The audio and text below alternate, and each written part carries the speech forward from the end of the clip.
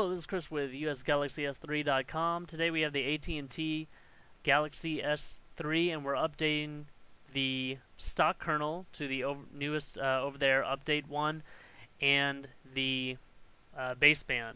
Basically, this device is off the over-the-air update path because it has a custom ROM on it.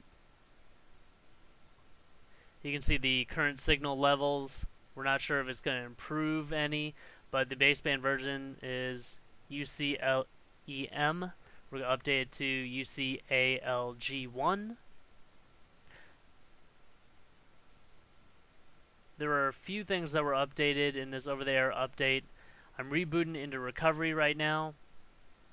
This custom ROM allows me to do that. If not, you can just power it down, hold volume up, the home button, and then power, and boot it like that.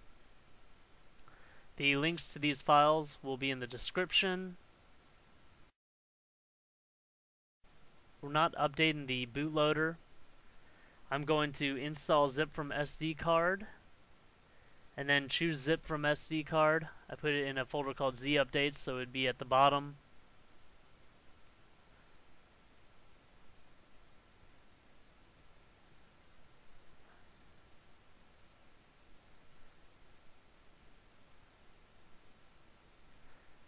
So what you're going to do is just flash these two files. You can see that I tried to do the bootloader, but it won't let you do that. I believe this is because it's not on a stock setup.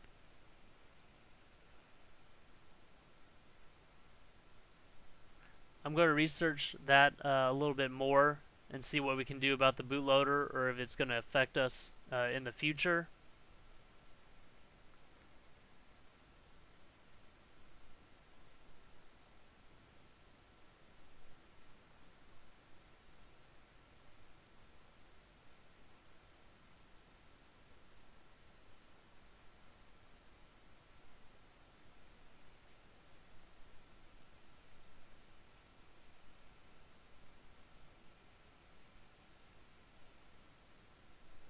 So after you apply these two updates, just reboot your device.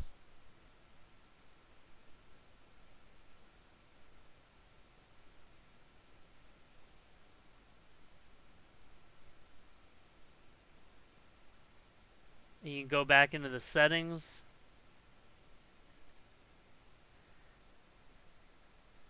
And see if the updates have applied themselves.